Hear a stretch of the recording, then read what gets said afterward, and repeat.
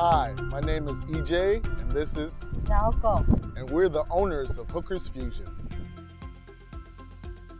Well, we first started when I retired from the military, from the Navy, and then she came up with the idea of cooking food. Yeah. Everybody like it. Eating. Yeah, everyone likes her food. I like her food. So bit by bit, we started to do little things with food. We started yakisoba, and then takoyaki, and it caught on. So here we are.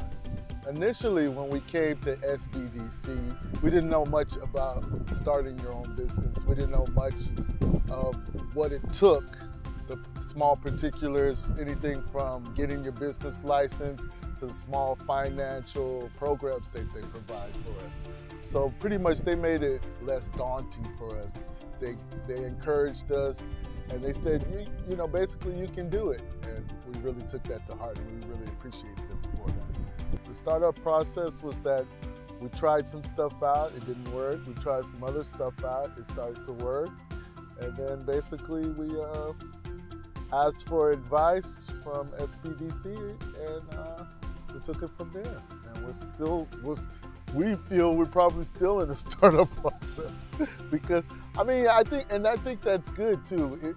When you have goals and you haven't quite reached them yet, you kind of feel like you're still starting. The non-glamorous aspect of the job can be really tough sometimes. Preparing the food, buying the food, that's really difficult. Yeah. Every day, 6 hours, 7 hours, stand in the old kitchen.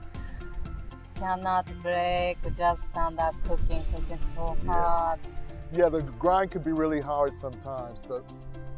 Doing it every day. When no one's looking, you have to be faithful to what you love.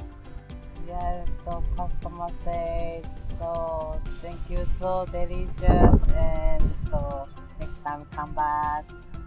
So everybody say, oh, so delicious with your food, so your homemade sauce good. So I'm happy. I think, yeah, that's very important. For us, it makes us feel good. That's why we do it. If we didn't want to make people happy with food, why do we do this? We like for people to tell us, hey, yeah, we've been looking for you, or we traveled all this way to come and try your food. We heard a lot about it. That's the most satisfying for us. One of our biggest accomplishments is working here at UOG with our food truck. When we got the contract to work here, that was a big thing for us. First of all, I go here as a student, and we like being here on campus. It's a great environment for us. One of our short-term goals is to get a food truck that is more eco-friendly. We like to have one with solar panels, maybe with a wind type of system. We'd also like to get different kiosks around the island. We want to stay here and really make an impact in a positive way on Guam. The advice that we give is that there's no set way to do your own business. There's no set plan. There'll be different detours along the way, but you keep plugging at it. I know it sounds cliche, but keep plugging at it, and you'll eventually get to where you want. Just try. Yeah, just try. I'm EJ. I'm Now. And we're the owners of Hooker's Fusion.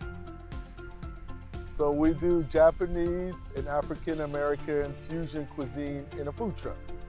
You can find us at the Manila Night Market from 5 p.m. to 9 p.m. on Thursday nights. You can also find us at UOG most days, primarily Monday, Wednesday, and Friday from 10 a.m. to 3 p.m. You can also find us at the Dedido Farmers Market from 5 a.m. to 9 a.m. Saturday, Sunday. You can find us on most social platforms such as Instagram, Hooker's Fusion, or Facebook, www.hookersfusion.com. And our telephone number is 848-2543.